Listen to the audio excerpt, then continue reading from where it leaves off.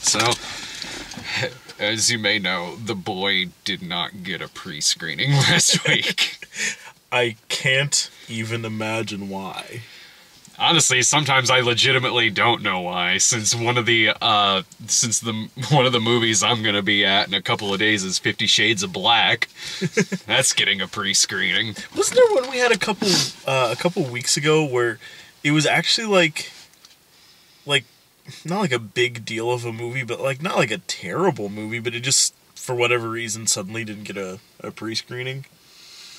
Oh, like it was that one, like it was scheduled all the way up until like the day that it was supposed to happen. Oh, and then they took it away. That's happened a couple of times. I think largely due to maybe like screen space. Because every theater but the new movies were playing Star Wars, and I think one of the extra theaters was playing like a Riff Tracks rerun or something like that. So I've seen that before, where something is scheduled and then it's just taken away. I can't remember what it was. I remember it was something like a couple months ago, but yeah, I can't for the fucking life of me remember. I just remember, like it was one where we actually had to, like, go on a Friday. It's like, fuck, like, this place is really crowded on a Friday. I don't like this. Yeah, like, anymore, whenever I'm there on Friday, it's because they didn't pre-show one of the kids' movies. So I'm the jackass while everyone's seeing, like, Star Wars or The Revenant or whatever. I'm like, me and Allison are two for Norm of the North. They didn't want to pre-show that one. It's like you said, Star Wars, right? I texted you, what was it, like, Wednesday? Because I didn't know if they were eventually gonna... This has happened before, too, where it takes them until, like, Wednesday to put it on the schedule.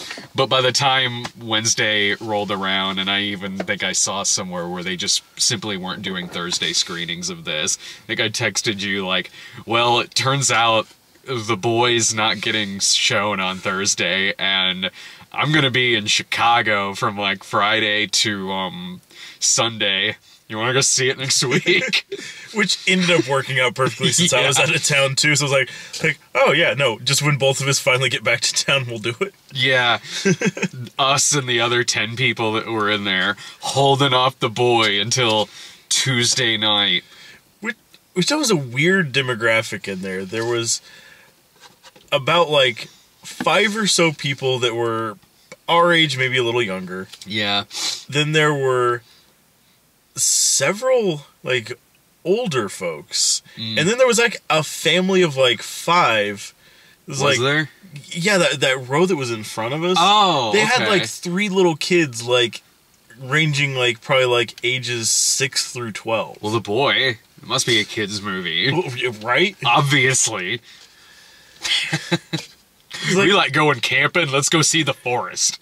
Like, it's so like that was probably the most broad cross section of people I've ever seen at these. I think that when I had to go see fucking Old Fashioned tops that, there's about 100-year age difference between some people in that theater. I'd imagine. Well, like even like when we went to go see The Big Short, we were probably the youngest people in the room by 30 years. That's happened. I know that's happened to me and Dave at some of the Christian movies.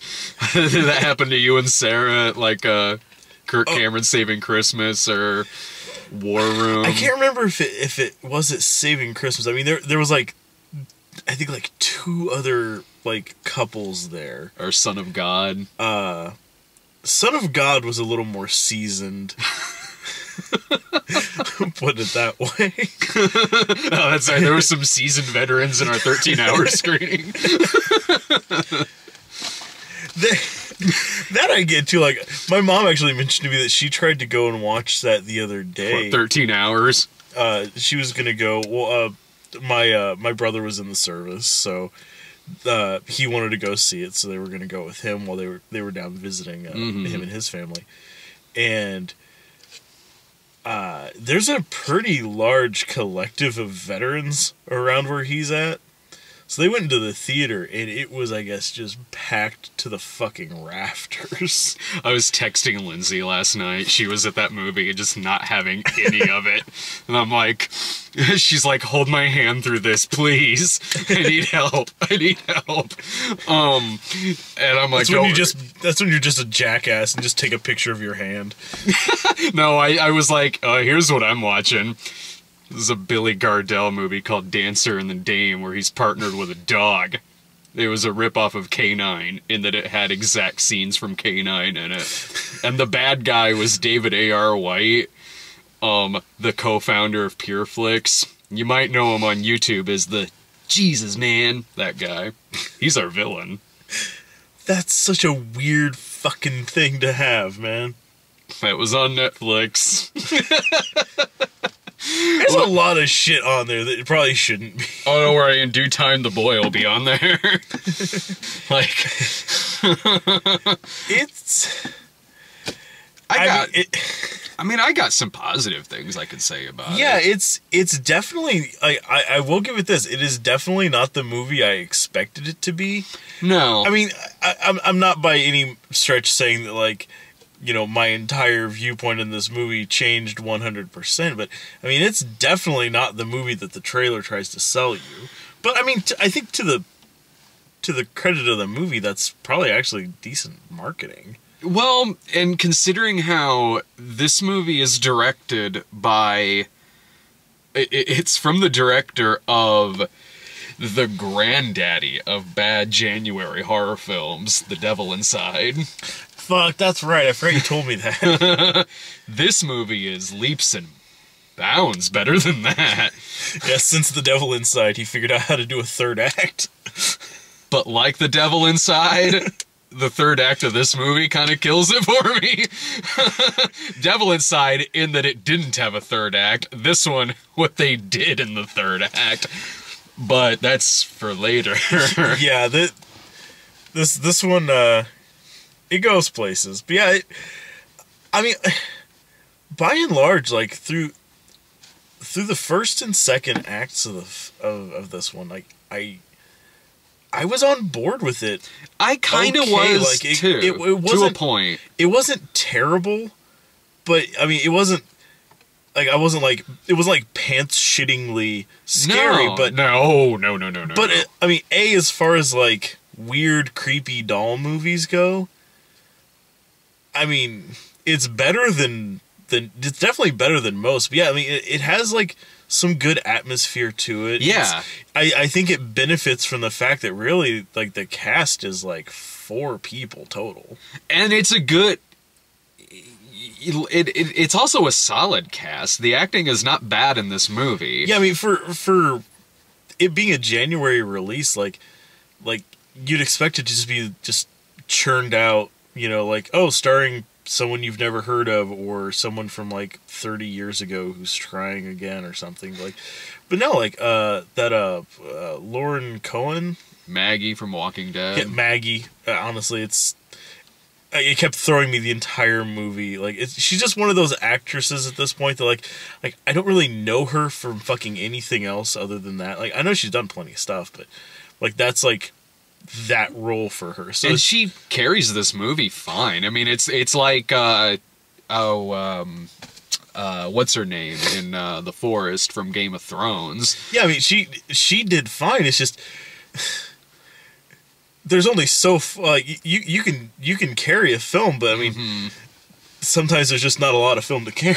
Yeah, this is a better movie than The Forest, but, like, oh yeah, I honestly think this one could have worked outside of January. I'm honestly not sure why it just ended up getting dumped. Yeah, no, this movie, I mean, like I said, there's decent things I could say about it. One of which, the doll in the movie looks like a doll somebody would own. Yeah, I mean, it is off-putting looking, but it's fucking unsettling. But it's the sort of thing that, like, when you see, like, the doll from Annabelle, like, who fucking bought that for their baby? Who thought, you know what, my child would love this. caricature of a dead whore. This is yeah, like it goes this in this movie. It looks like something that honestly I would find in my grandma's house. I think I've seen it in your grandma's house. And also, it goes along with that action figure of Sheldon Cooper that I sent you from Chicago. That it makes him look like Lee Harvey Oswald. This dead fucking eyes. Sheldon Harvey Oswald.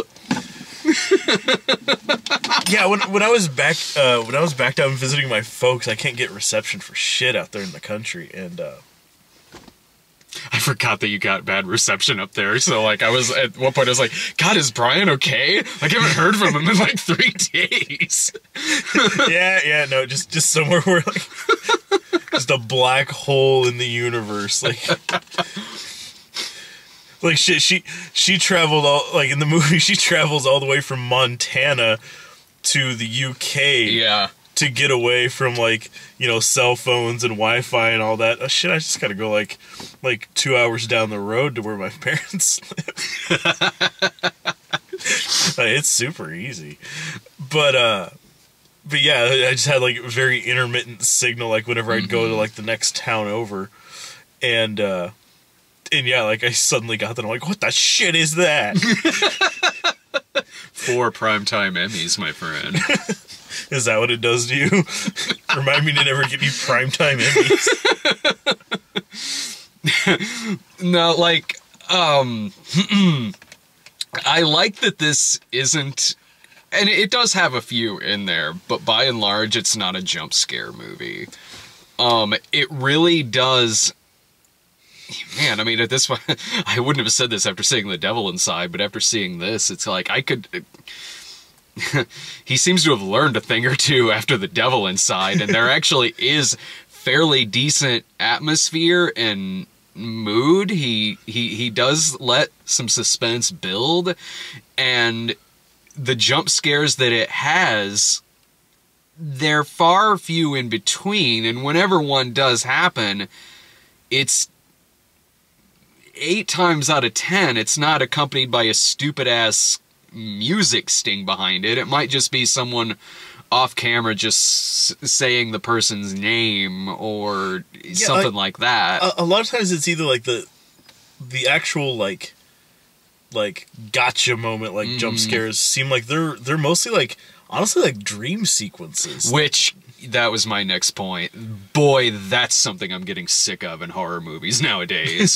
The fake out dream sequence. It happens twice in this. It happened 1,000,000 times in The Forest. That was half that fucking movie. Yeah, that was one of those, like, this is happening more than it would in like a fucking Elm Street movie. Yeah.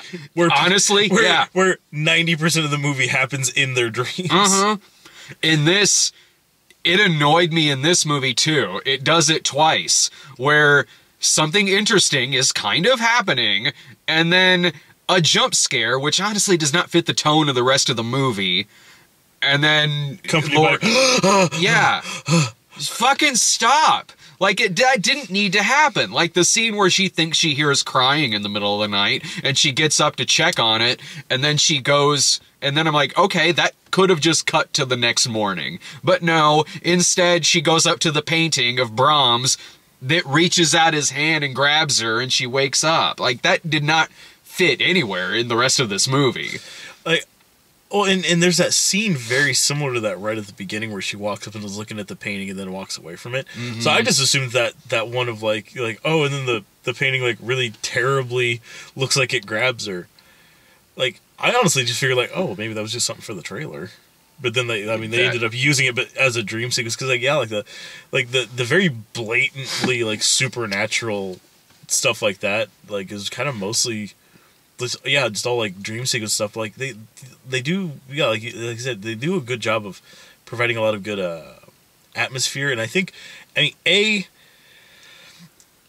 mean, big creepy ass houses definitely help with that. But honestly, like, it seemed like there towards the beginning, when she's first getting used to the house and going around and doing all that, like, it honestly, like, it kept giving me like a really strong vibe from something like like House of the Devil. Yeah.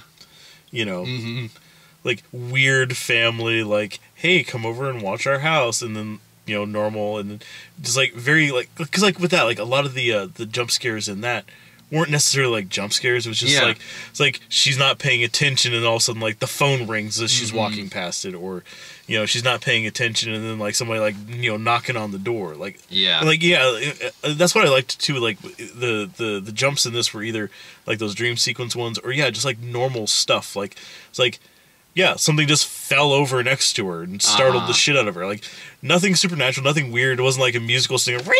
Like no, it's just like something fell the fuck over and it scared the shit out of her. Yeah, I mean, I could have done without the stuff being a dream sequence, but like, they're really kind of building up this story in this movie, and they're giving it a slow burn, and they're letting these characters breathe a while. You find out a bit of her past, and then there's this relationship that builds up between her and Rupert Evans, he's really good in the movie.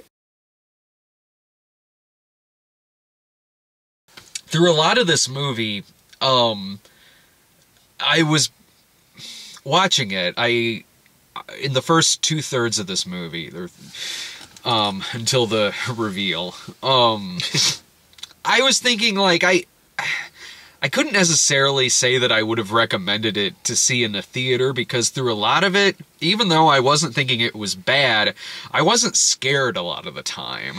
Yeah, I mean, it definitely seemed like it seemed like one of those that, I mean, if you were in like junior high, you know, or like if you wanted something like kind of scary to show, like, and I'm not by any means saying like this is like feels like a kid's movie, but if you had something like Letty's Nephews, like a couple of them around like 12 or 13, a couple of them around like 7 or 8, like I think honestly they'd get a big kick out of this. Like it's scary enough to where, you know, it's not gonna like crazy bug like the little ones, but it's interesting enough that, like, you know, like 12 and 13, like they're still gonna like, yeah, it's like plus they all like The Walking Dead, so who doesn't like watching Maggie? Yeah, like I wasn't hating myself for watching this. I wasn't miserable. I was just kind of like, it's just kind of not that scary. Like, and some of the lines are a little stupid, like calling him Bromsey and shit, and I'm like, I can't really this. I mean, I could see where it could maybe work, like, where, like, it's turning into maybe more of a psychological film, where she doesn't know if she's crazy or not, like, maybe she is kind of going crazy, but in this movie, like... There's so many scenes where that comes up, where, like... It is, but it's also not a mystery. There is something actually happening there. Like, when you bring in the second character, Rupert Evans, who also is witnessing shit... Okay, something's going on. This isn't just something in her head. With a scene that was almost taken from Poltergeist. Which one? Well, just like whenever, like, she's like, from the original, like, you know, like, it's like, come here, you gotta see this, okay? It's like, setting her on like the little circle in the floor, like, okay, now step back. Oh, yeah. Scoot. It's like, oh my god. Like, that's what I thought of, like, that entire time. That's right. Yeah. I was more so thinking, like, why do you really need to draw the chalk outline around him? I mean, he's obviously vanished. It doesn't... like, and here he is, not in the room anymore. Ta-da! I was feeling through the first couple parts of it, that, like, if this was just a TV movie, this would be a pretty solid movie of the week, and I'll bring that up again here in a sec, but if it seems like the kind of thing that, like, you know, maybe like when I was a kid and maybe watched some like TV movie that originally aired in the 70s, or or like maybe if it was like a direct to like Showtime movie in the early 90s, like I could see myself as a kid around that time at least being entertained by this. But then as an adult, maybe not gravitating towards it, but still being kind of like, yeah, I could see why I probably liked this. And the movies, it started losing me a little bit. Not to the point to where I'd be like, oh, well, I can't recommend this movie now, but a little bit when Sinister 2 starts happening. It is. And then cue the abusive ex who suddenly shows up to, like, treat her like shit. To be a giant hulking cartoon. And that was so out of place and so unnecessary and such a fucking, like in Sinister 2, just such a fucking stock cliche of a character. But, like, when that happened in Sinister 2, okay, he's from, like, the next town over. Yeah. You're out there in the country, he finally tracked you down and dragged you home. You're telling me that this, like, I don't know, whatever the fuck it is that he does, like... He watches Duck Dynasty for a living, that's what he does. This fucking, like, blue-collar schmo from Montana. Yeah. Just like, oh, I found out where she is. Well, time to book an intercontinental flight, go to the UK, find where she is out in the fucking countryside, outside of wherever the fuck, like, it didn't even really ever, I think, say where she was, but, I mean... Somewhere where this guy would not have found her. Yeah. And then shows up there, sneaks into the house, and then just makes himself at home while she's in the other fucking room. It's like, okay. Either that or he has magical powers and just boop, poofed in. Oh, he shows up because they need someone for Brahms to kill. They realize, like, you know what? Now that, like, she's not actually scared of the doll anymore, Because that's what happens, like she's really unnerved, and it starts getting more and more unnerving, like, being around this thing. And more, like, aggressively startling stuff is happening. Until she finally just decides, like, well, it's either go crazy or, like, the little, like, rule sheet that they printed off for, like, how to take care of him. Just do all the things on that, and suddenly, like, those two are, like, besties, and they're, like... fucking playing house and, you know, getting the, you know, doing the chores every day, and everything's fine. And, like, it's at that point, it's like, this isn't really a horror movie anymore. Like, it's just, you know, it's like a weird drama about this woman who's living with a doll. From the very beginning of it, I would have followed those rules. Not that I would have thought the doll was alive, but there's nothing else to do in that house. But yeah, like, she's out there in the middle of nowhere with literally nothing going on. Like the only interactions she has with anything is she can use the landline phone and the grocery guy. Rupert Evans comes over like once a week to drop off supplies. That's it. She's basically like, you know, when like Walter White was hiding out after he left town in the last season of Breaking Bad. She's like, Jesus. There's nothing to do. Like, I'd be going fucking stir crazy out there. Yeah, fuck that. I'd be polishing off all that wine within like hours. God damn. Like, so yeah, like I'd be taking care of the doll too. There's nothing else to do. Like, fuck it. It's like, I don't know, what do you want to listen to some music? Cool. Yeah. The one record the house has. And for most of the time, the direction was fairly solid, but there was like maybe 2% of this movie where suddenly it would suddenly feel like it's directed by somebody else.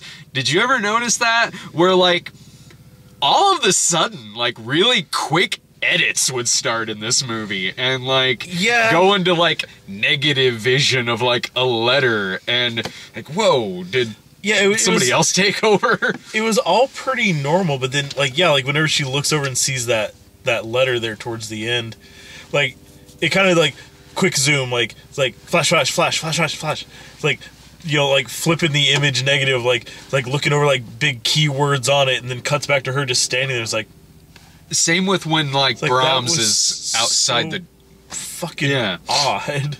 Like when Brahms is outside the door and he leaves the sandwich for her. Like there was a lot of stuff like, damn, like fucking slow down a sec, movie. Let me catch up to you. Like I know it's startling that he put out a PB&J for her, but yeah, you're starting to lap me here, movie. And then it gets to the reveal of this movie. Then the other shoe drops. I was thinking through this movie, I mentioned it earlier, like, you know what? I mean, if this was like a TV movie, like a movie of the week or something like that, that wouldn't be okay. It'd be a pretty solid movie of the week. And when the reveal happens, I now know why I was thinking that. Because the twist of this movie is the movie Bad Ronald. And you said you never saw that movie? That was one that I hadn't seen, but I but I have seen that exact same thing in a different movie though. Oh, okay. In Bad Ronald is a movie about a kid, in that movie, a teen, early teen, I think, who kills a girl in the neighborhood, like Brahms in this movie, and then his mom doesn't want him to be caught by the police, so she hides him in a room in a house and builds a fake wall in front of it so he's able to go like within all of the walls and stuff like that. And then his mom leaves to have an emergency surgery, and when she's at the hospital she dies, and then another family moves in, like Dabney Coleman and his family. And so the kid just in the walls, like spying on the girls and doing like weird ass fucking shit. It's good. It's a really good thriller. That's the twist of this movie. The twist of this movie is Bad Ronald. The kid, Brahms, as a kid, killed some girl. And in fact, in Bad Ronald, it made sense. In this movie, it doesn't make sense. In this movie, as a kid, he accidentally killed some girl, and then his parents do the same thing. They put him in a room in the walls, and he lives within the walls. But in this movie, they fake his own death. They, like, set the house on fire, and Brahms has now supposedly died in a fire. At that point, he doesn't need to be living in the walls anymore. And yeah, also, just make sure he's not out when company's over. Or these people seem rich enough to leave the country. You see that house, though? I mean, where are they going to find real estate like that? They could go to other stately Wayne Manor. That's the twist of this movie. It turns out the doll's not alive. It's actual Brahms. Not dead, just living inside the movie People Under the Stairs. That too, yeah. But yeah, like, that's what I was thinking of during the chase scene. But like the whole like person living in the walls thing, like that came up too. That movie, The Pact. Came out here a couple years ago. Has like Katie Lotz in it and Casper Van Dien. Ooh. And it's like I can't remember some about it, but like this house is like they think the house is haunted. And it all traces back to like some weird shit that was happening. But it just turns out like ultimately in the end that there's like a secret basement to the place and like little peepholes throughout the house. And yeah, like this dude that they thought had died and whose like spirit was like in the place. Like, no, he's just alive. Like, he just has like these little doors that he opens up and just like crawls up out of and like does shit around the house and then like slithers back into his little hidey holes whenever nobody's looking. Was it more believable in that? Because in this, I was honestly having a hard time wrapping my head around him doing all the shit he's been doing in this movie without anyone seeing him. Well, as they show though, once he comes out of the walls, he's super, super quick, very silent as he moves, and he's as strong as like Jason Voorhees in like the later movies. He's as strong as the fucking ghost from the Paranormal Activity movies. He fucking chucks her across the goddamn room. Yeah, it's fucking preposterous. Like okay, I get. You know, I will buy the whole he's moving the doll around when no one's looking. I'll buy the whole he's been living in the walls for fucking since 91. Yeah, 20-some fucking years he's been living in the walls. Or if you look at the pictures of him as a kid, he's been living in the walls since 1963. It's one of those movies.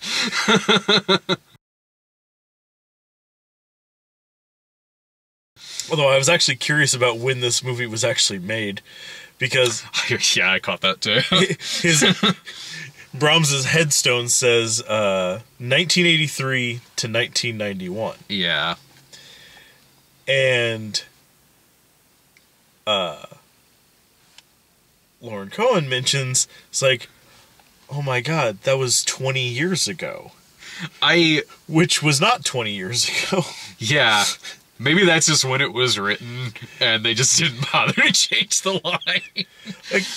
Like, and it's not like she said that was about 20 years ago, or that was 20 years ago. She says precisely that was 20 years ago. Yeah.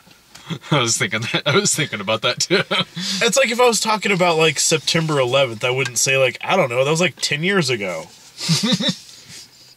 Fucking America hater. But you know what I mean? Like, it's very specific numbers. Yeah.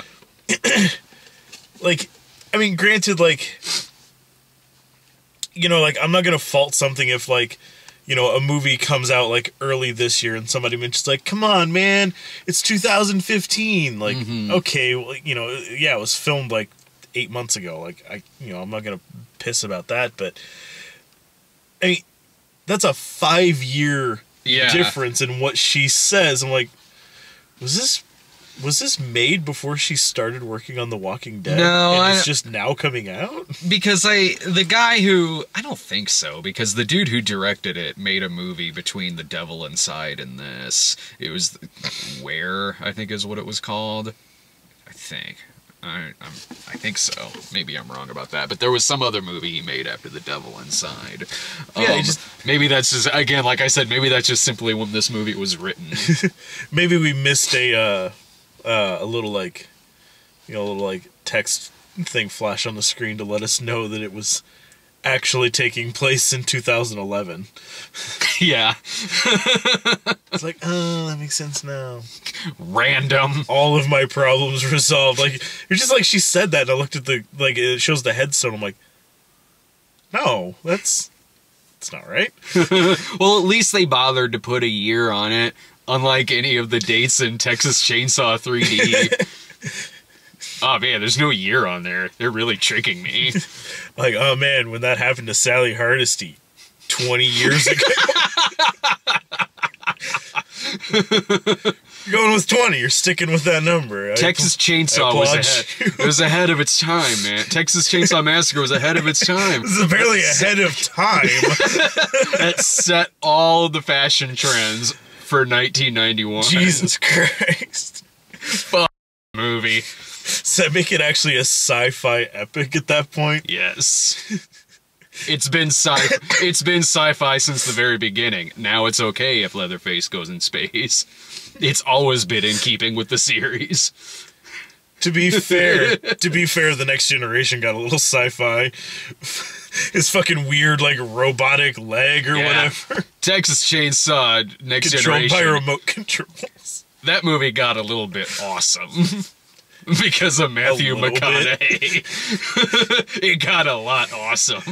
That was way too intense. They had to cut it off and just start over. There's nowhere to go from there. Mm-hmm. Damn right. Once you got crazy ass McConaughey, like, fucking wanting to mouth a goddamn shotgun in front of you. I fucking love that guy. Me too. I don't care what anyone says. I love that fucking movie. Hell yeah. So, yeah, I just like how, like, immediately, like, even now, like, the last act of that movie is forgettable. Like, there's so many more things I'd rather talk about. Yeah. Because, yeah, like, that's the thing is, like, eventually, like, asshole boyfriend who shows up breaks, like, the Brahms doll, and they're like, it's like, oh no, and, like, shit starts, like, banging and shaking, like, you know, like, oh shit, I let the demon out, oh no. And then no, he just, like, breaks a fucking hole in the wall and just climbs out and is like, oh shit. He's just like, he looks like a homeless man wearing, like, that mask from the movie doll mask. He looks like the, what was that one, was it Casanova? That teen slasher. Valentine? That's what I'm thinking of. Yeah. Kind of looked like that. Yeah. Casanova. Yeah. I like that title better. I couldn't remember. Actually, is a little better for that movie. No, I couldn't remember what the fuck it was called. It is one of that era of slasher movies. It was to the point where it's like, oh, good, it's another guy in black wearing a mask. I've stopped giving a shit. Like, handsome people on the cover, mask behind them. That era. Fuck off with that shit. Glad that's over with. I'm trying to think, like, what would I be as annoyed with this movie had I not seen Bad Ronald? I think I still would have had some problems with the resolution, because dumb shit really does happen in it. Like, it becomes this cheap kind of chase movie, and he's just fucking throwing her all over the place. oh yeah, and just like shit, like they're like sneaking through the walls. Like, oh well, instead of just getting out of the house, they decide to like duck through his little hidey holes. They go all through the house. But he knows those, and he just keeps going around, just like suddenly is like bursting through the wall, trying to snatch at him, and then like ducks back out. Yeah, It's just, like, this is like some like 200-300-year-old, you know, like stately manor, and Yeah. he's just blowing through the fucking walls like they're made out of like paper mache. it's like you said in the theater, he's been doing nothing but push-ups this entire time. Fucking apparently, because even like she pulls like who is it? Amy Steele in Friday the 13th Part 2. She does that and just like, you know, starts ordering him around, like sticking to the rules. Like, now Brahms, it's time for bed, and he just stops like, okay, I'll stop my murder rage and just go to bed. Jason, mother is talking to you. But then like she does something that he doesn't agree with, and he realizes this is stupid. And just like from a laying down prone position in bed, just puts his hands like that and just pushes her and throws her like 10 feet into the air against a wall. And cracks the motherfucking wall. And then grabs her like just by both hands and just lifts her like 1.5 feet off the ground while like choking her. It's like, seriously, what has he just been doing behind the walls there every day, all day? Just got like a fucking pull-up bar back there. He's just going at it. Becoming Michael Myers. Fucking apparently. God. That was always my question with Halloween, is like, what the fuck like, okay, I get he's a closed off, you know, like, it's like, you know, he's got the evil in his eyes, it's just black. It's like, okay, and then what? You take him out to the yard and he lifts weights all day? Like, But that's what happened with that? I don't have that question about the first Halloween, because in Halloween 1 and Halloween 2, he's like my height. Well, yeah, he looks like a normal enough guy until he starts getting a little bit bigger there. Yeah, he gets bigger in between 2 and 4 when he's been in a coma. Somehow that puts a whole fucking 1.5 feet on him. It makes him shove a shotgun through a motherfucker's chest. The fuck, it's even weirder to think of when you look at like the Rob Zombie ones.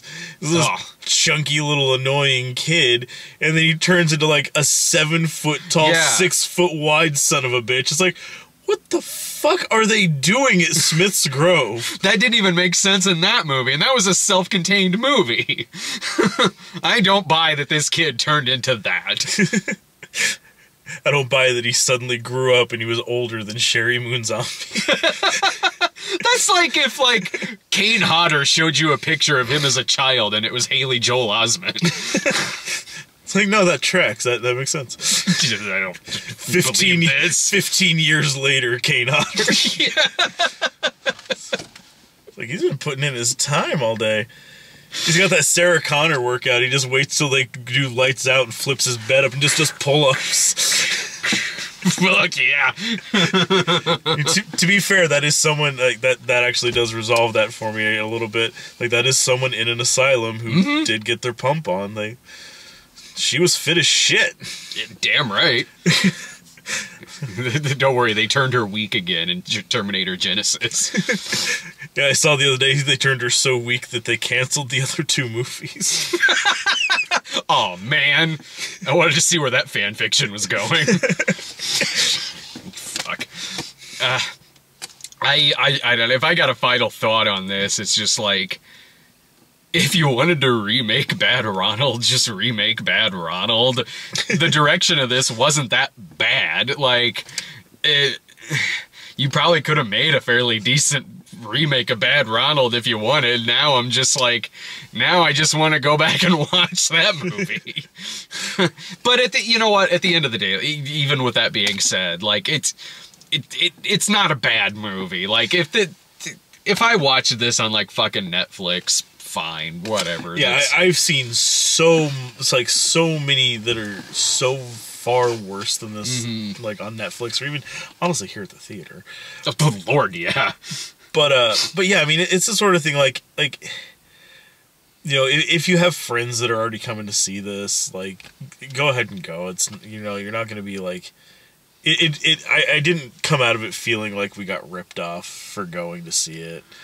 No. Or, you know, if like, you know, honestly, like, if you want something vaguely non-threatening, like, you know, if you have like a, you know, like younger, like, you know, adolescent tween, you know, in the house, like, they honestly will probably be fine with this. Like, you know, if you have a kid that was like fine with a movie like Don't Be Afraid of the Dark, this would go over just fine. So I mean, it's not a disappointing film. It's just not the strongest out there. And no, and again, like, if you think of it though, like in terms of where this director started and where he's at now, I mean, Jesus Christ, this might as well be a fucking Coppola film by comparison. Lord, yeah. He also did that Stay Alive, that one with the video game that killed people. Like, Adam Goldberg was in it. Yeah. That was him. I'm pretty sure that was him. That was weird. I miss Adam Goldberg. Wait, what did I just see him in recently? I watched the season 1 of Fargo. He's in that. Oh, yeah, no, he's fucking weird as shit in that. No, I just assumed you're like, it's like, what have I seen him in? All right, yeah, no, you've been rewatching Friends. Oh, I will always know him as Eddie. He's always such a weird fucking guy. The fucking Hebrew Hammer. He's in Saving Private Ryan. Yeah, I always like that guy. He's one of those weird actors that, like, when you see him in a weird role, it's like, that makes sense. But then when you see him in like a very serious dramatic role, it's like, I can buy it. Yeah, he can be tense. He can be tense as shit. And he still has the same haircut he had as Eddie from Friends. Oh yeah, he doesn't look like he's changed since like 95. Like, he's just exactly the same. It was like, that is him. In terms of it's January, and if you have to see a horror movie in the theater in January, this is about the best you're gonna get. Yeah. Yeah, like I honestly think that this probably could have held its own in a different month. I could see it have been released in October. I would have the same exact opinion about it, but yeah, I mean, that's honestly the best, like, the most glowing praise I think I could give to it right at the moment is just, if it had been released in a different month, I wouldn't have thought anything about it. And I know that it's not fair to the movie, but I did kind of go into it with not exactly high hopes or favorable opinions, just because it's a January horror film. We're getting to the point where, like, that's its own fucking genre. Like, there's horror films and then there's January horror films. Yeah.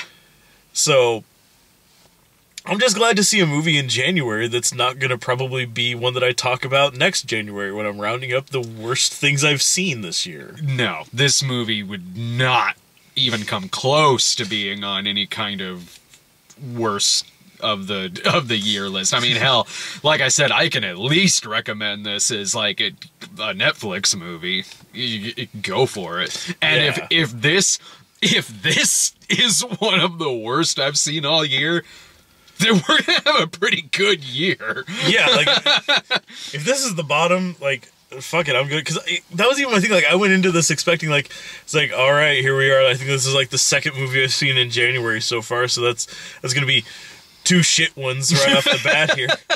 It's like, all right, I've at least got like 1/5 of my bottom 10 filled right here if need be. It's way better than The Forest. Yeah, no. And it's better than well, no, I don't want to be unfair because I haven't seen it yet, but I'm guessing it'll be better than 50 Shades of Black.